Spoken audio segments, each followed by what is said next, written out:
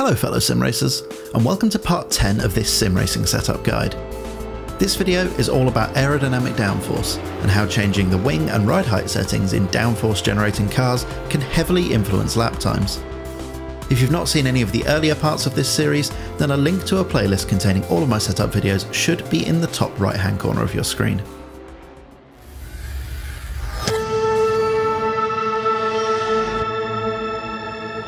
Everything we've talked about thus far has been concerned with mechanical grip, or to put it another way, maximising the grip produced by the tyres and suspension. People discuss aerodynamic grip as a separate concept because it's helpful to do so, but aerodynamic downforce is really just another component of mechanical grip, and ultimately it's just another tool we have to help influence how the tyres interact with the road surface.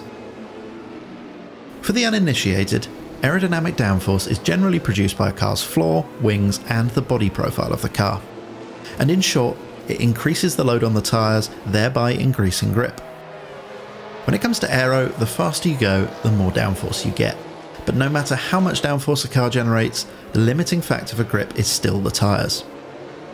When it comes to racing sims, there are generally two things we can do to influence the aerodynamics of a car: alter the angle of the wings or splitter, and change the ride height or rake. But before we move into the detailed stuff, a small caveat. As with tyre models, various racing sims model aerodynamics in a variety of ways. Learning the ins and outs of the sim you're driving will have an impact on the setup choices you make.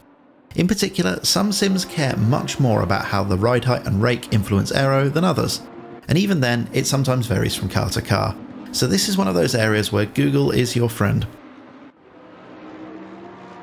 As you increase the angle of attack of a wing with reference to its direction of travel, the amount of downforce that wing generates increases. This continues until the wing reaches what is known as its stall angle, after which the downforce it produces rapidly decreases. So, essentially, if we want to add more downforce and therefore more grip, we can increase the angle of a car's wings. But this comes at a cost, in the form of induced drag. As air pressure drag increases, it resists the movement of the vehicle with a greater force. Simply put, more drag means slower acceleration and lower top speeds. So, setting the wings on a racing car is all about finding the right compromise between increased grip and therefore faster cornering and decreased top speed.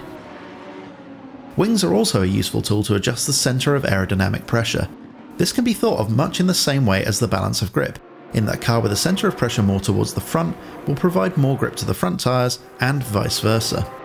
But it's important to remember that downforce increases with speed, so the wing angle will have little influence at low speed, but a huge impact when you're going very quickly. This is actually pretty useful because it means you can tweak the high speed behaviour of the car independently from the low speed behaviour, and that's one of the reasons people tend to mentally separate mechanical and aero-generated grip. Before we move on, a word about the different types of adjustable front downforce.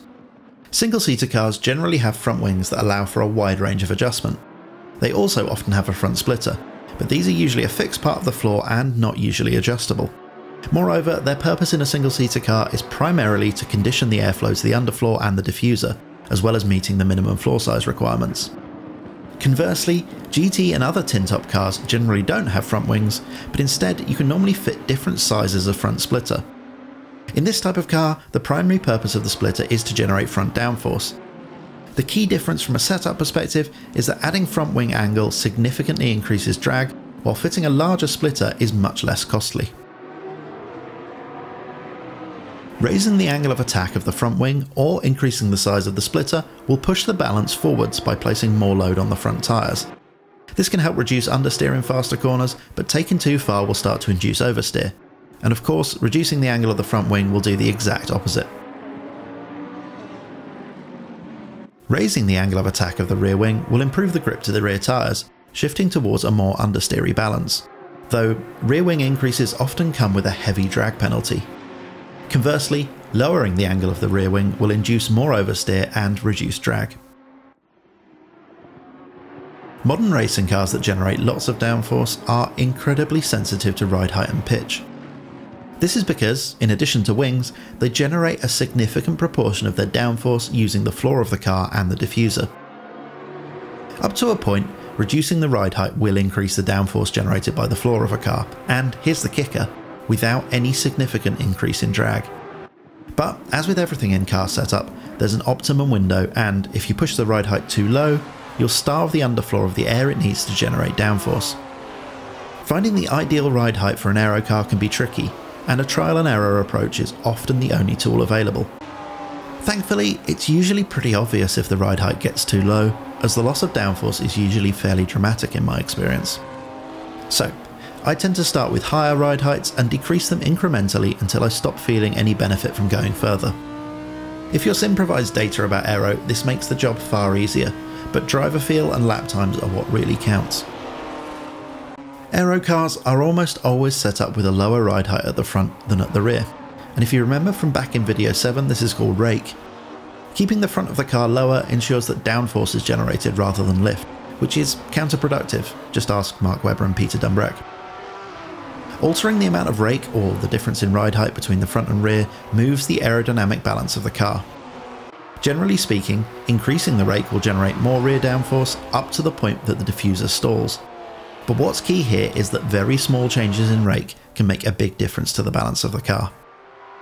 Because increasing the rake doesn't significantly increase drag, it's a great way of generating rear downforce free of charge. So a common approach is to get the floor and diffuser producing as much downforce as possible by setting the ride height and rake, and then using the wings and/or splitter to balance the car. As a reminder, the ride height of the car needs to be very stable to keep the underfloor aerodynamics working properly. This is why modern aero cars are set up incredibly stiffly. So the impact of generating all of the downforce is that you'll need to run the car very stiff and pay special attention to the suspension bump stop settings to stop the car from bottoming out.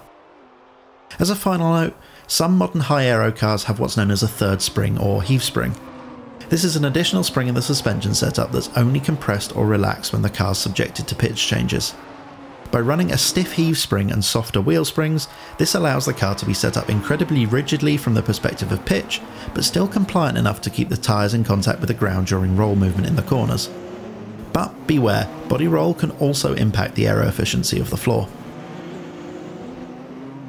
The goal when working on the aerodynamic settings for a car is to produce the most downforce possible while still trying to minimise drag. You can generate huge quantities of downforce in a modern racing car by getting the ride height and rake in their optimum window, and doing so generates very little additional drag. The wings also generate a lot of downforce, but they're very draggy. They are, however, excellent at trimming the car out by moving around the centre of pressure or the centre of aerodynamic balance. Aerodynamics is an incredibly complex subject, and hopefully this has provided a useful primer in the basics. If you want to learn more about the subject, I can thoroughly recommend the book Competition Car Aerodynamics by Simon Macbeth. Over the final videos in this series, we're going to start bringing everything together and talk about how to build a car setup, starting next video with a look at how to diagnose and cure certain handling issues. I hope you've enjoyed the video. If you did, then it would be great if you could hit the like button and subscribe to my channel. And if you think this video will be helpful for others, then please consider sharing it. As always, thank you for donating your precious free time by watching. It is very much appreciated. So all that's left to say is goodbye, thank you for watching, and enjoy the rest of your day.